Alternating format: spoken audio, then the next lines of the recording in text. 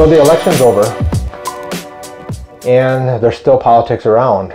But one of these things came up with me during the politics things, and we're going to talk a little bit about, are we doing well with the short game?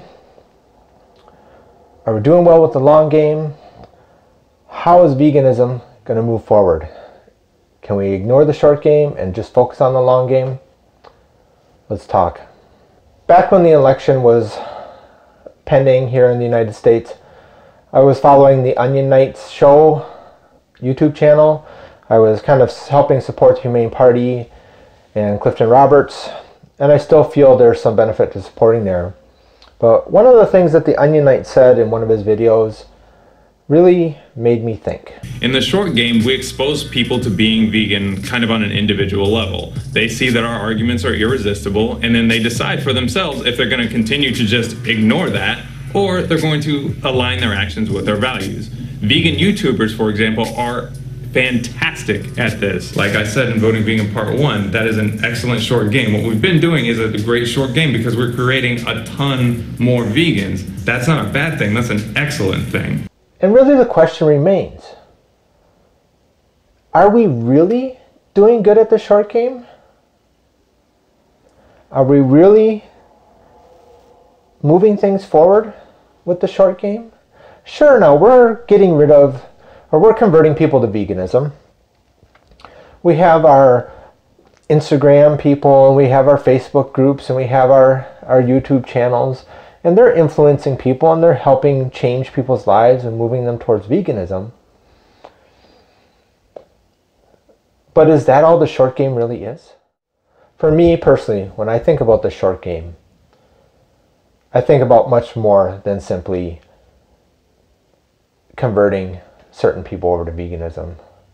I think about converting everyone to veganism. And while that blends into the long game a bit, I think we have to ask ourselves, are we even supporting those people that we've converted during the short game sufficiently? Are we getting people to be vegan and then keeping them vegan?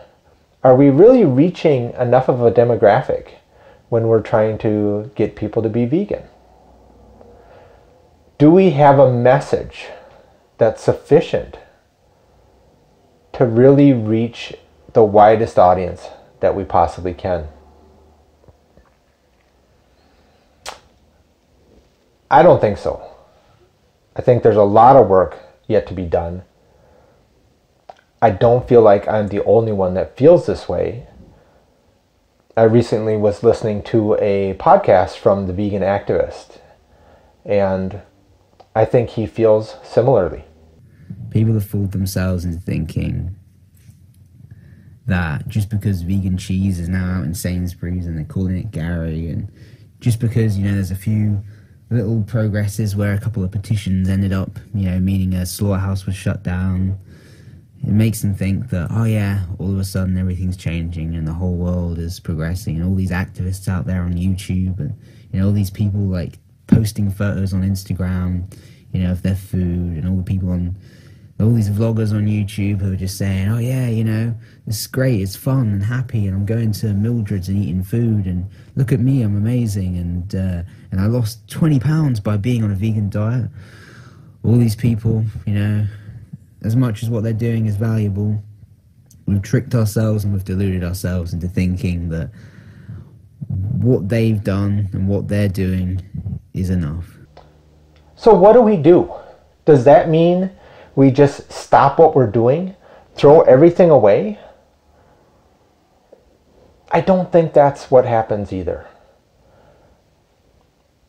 I think what it is that we just need to all be cognizant and recognize that simply having a Facebook group, or simply having a popular Instagram channel, or even having regular videos or videos that regularly help bring people to veganism, that's not enough. There's more that we can do. And there's more people we can touch. If you just go to a small town or even a big city and go into some of the poorer neighborhoods, you can see what isn't being reached. And it's not just about being poor. You go into the rural areas and you see these rural areas where the only reason why there's a vegan protein option in that town, it's because either there's a co-op there and they happen to have a vegan on their board of directors, or there's a big chain that carries plant-based protein as part of their standard build-out. But you're not going to find vegan options at local stores or local restaurants. And if you bring up veganism or looking for vegan options at any of these places, they're going to look at you like you're crazy.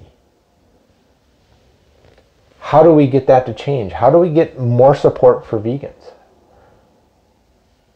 It's going to take time and it's going to take work.